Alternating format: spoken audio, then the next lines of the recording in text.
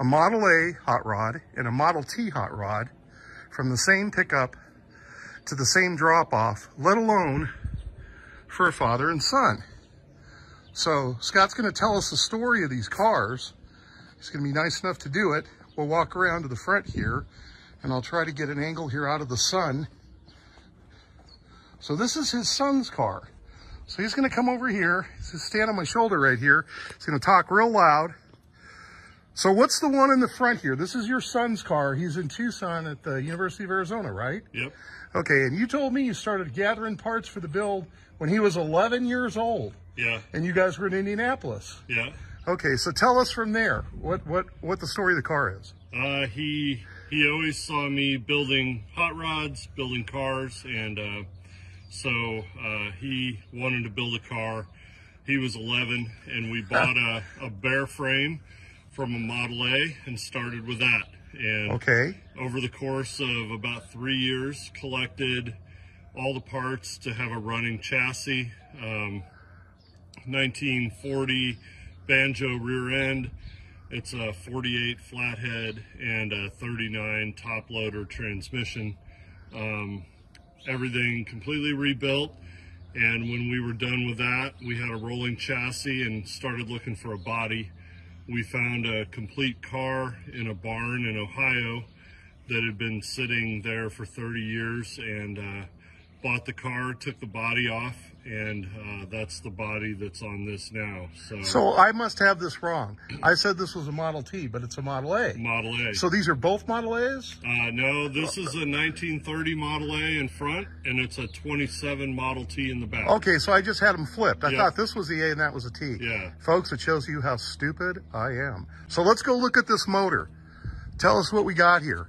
It is a 1948 flathead engine, completely rebuilt, 30 over.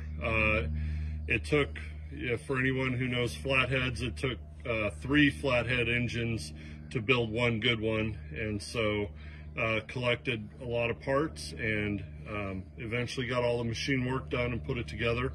And so it's got the car's been together for 5 years now. My son drove this to high school when it was good enough to run, and it's got about 4,000 miles on it, somewhere in there. So it looks like the top's done, the wood's done. You just need to do the fabric insert, right? Yeah, yeah. Okay, so we got that going on. So this is a running and driving street legal car. Yes, yeah. Okay, I told Scott about the pavilions, about the car show in the pavilions, and you know, it's dirty. It's been in an aircraft hangar for a while, but I think it looks freaking great. The seats are out of a 1966 Mustang, and they've been relocated backwards from the stock position 6 inches because my son is 6'6". Now, are they adjustable or are they still fixed? No, they're fixed. So your son's 6'6" and he'll fit in this? Yes. Yeah. So did you do anything to raise the roof height, or is that just stock to the car? Stock roof. Wow. And then there's your fuel cell. Yeah. How many gallons is that? 14. Okay, 14. This is an original. It may be hard to see with the camera, but an original. This is a look at the patina, folks. A brush paint job from 1951. 1951 brush paint job. And so you can see the brush strokes in it. That looks like a period correct stoplight. Yeah. Wow. Yeah. That one over here too. Look at the brush strokes. See, this is great. And you guys are going to leave it this way, right? Or he's going to leave it this way. Yeah, it's his to do what he wants with. Right. Yeah. So he's going to come up from Tucson. Yeah. Come and visit you and do some work. Yeah. Yeah, we've driven this though from Indianapolis to Louisville. Here's a better shot of that dash. Put new glass in it, so all the windows roll up and down, and okay, a lot of work. But... So let's get a front clip shot of this to show you what the front clip looks like, which is just beautiful. All right. Now, I had a lot of comments on this T. I posted a picture on Facebook. Yeah. Just a great looking front clip there. So tell us about this car. This is your car. Yeah. So how did this car start out? I think you told me your dad was involved in this. Now, you grew up in Yuma, Arizona. We talked about that because I'm a Phoenix native, and we talked about, you know, being in Arizona. So your dad found this in that area. Yeah. How long ago was that? He found it in 1995. Wow. In Welton, Arizona. That's 27 years ago, Scott. Yeah. We're old guys. Yeah. You found that in Welton, and for folks that don't know, where is Welton exactly, more or less? Welton is somewhere between Yuma and Gila Bend. Okay. Small farming community. How did he hear about that? He saw an auction flyer. Really? And okay. the car was all original at that time. Completely original. And now we're talking, this was an original Model T? Yeah. Okay. Yeah. So he bought it, and it was not running. It had been in Welton for 30 years up to that point. And the car did not run. So he got it trailered home.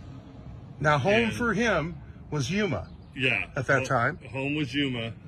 He could not get the car to run, and he did not understand the three pedals and the gas on the steering column and all that, right? Now, how close to what he found it as is it looking like now? It's not at all close. That's what I would figure. So okay.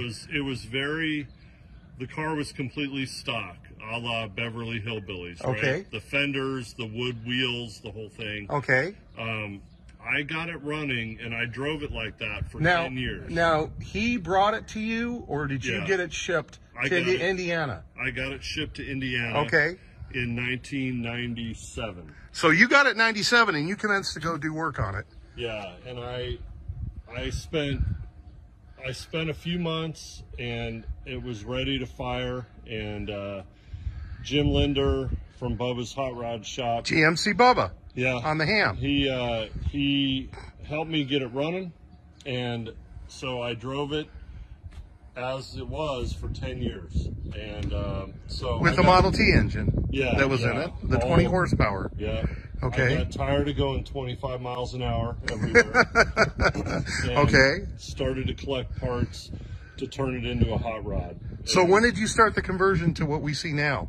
It was about 5 years ago. Wow. Yeah, 2018, right in there. Well, let's start with the engine and the exhaust.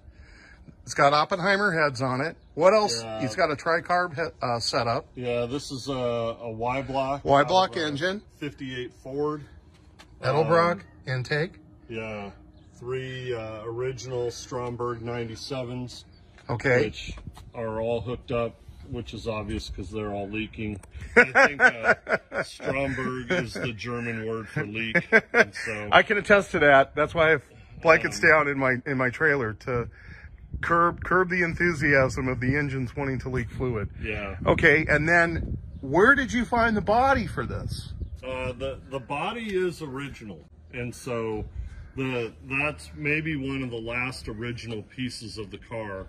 So we're looking at a T-tub here. Yeah, this is all steel. It's never had a patch panel welded in.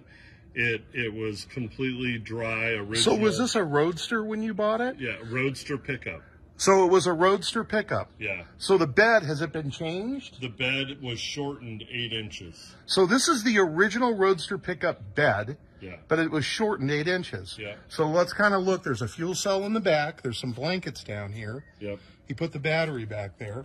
And did you do the dash installation? No, Tom Culbertson did a lot of the fabrication work on this. So this dash is out of a 1950 Ford shoebox. Wow. And the dash has been shortened and some of the gauge holes filled in, obviously.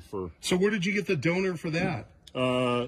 My friend who referred me to you, Bill Jakacki, or Tyrod on the ham. Okay. He had a spare dash. He had a shoebox and he had a spare dash. Now, where does he live? In Indianapolis? Indy, yes. Okay. Yep. So, has a rear end, a Ford 8-inch rear end out of a 66 Mustang. Okay. And it's a little bit hard to see in that photo, but there is a receiver hitch on the back. Right. And you told me that you pull a teardrop trailer. And okay, let's get a picture of his phone. Let's get over here in the shade. And this is a teardrop that you bought off of GMC Bubba. Yeah. Jim. This was his teardrop. So you pull this teardrop nicely behind this Yeah. Oh, that's great. Yeah. Now, where's the teardrop right now? The teardrop is in Prescott. Okay, storage, and that's where your dad retired yeah, too. Yeah. So he's got his dad in Prescott. So let's walk around the other side of this. How did you come up with that exhaust system? Tom Culbertson built it. Okay. And so it custom, I guess kind of one of a kind. Look at that front clip. That's just so pretty. How beautiful is that? Yeah. That's just beautiful. A lot of folks ask about the headlights. Tom had the headlights. I do not know what they are from. They're very distinctive. I'll tell you what, because I noticed that too. Look at these headlights, folks. Maybe somebody can comment what you think those are. But it's just got such a cool look on the front. Look at that front clip. The paint is a 2011 Ford truck color. That's a nice paint. So what is that, like a metallic bronze? Metallic bronze. That's just beautiful. And I love those wheels. So now these have made the trip from Indiana to Arizona. And now his son can come up. They can go to car shows together. So all that really needs to be done on that Model A is the top, pretty much, right? And the interior. But I'll tell you, I kind of like that for ventilation, especially here in Arizona. Yeah, sure. You know, as long as you're not driving in the rain. So let's do one last walk around. Thanks to Scott. Again, I've never hauled a Model T and a Model A hot rod together, and it's such a good story. I started talking to Scott when I pulled up and met him in the Safeway parking lot, and I asked him if I could video the story because not only is it a T&A hot rod, but also too father and son, which is great. And again, this car here, his son wanted one when he was 11. So together they built one. How great is this?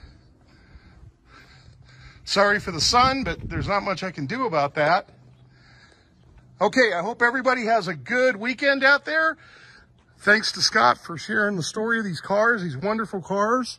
That's it for me. I'm going to get back on the road. Hope everybody's having a good weekend. Remember, drive safe, arrive alive.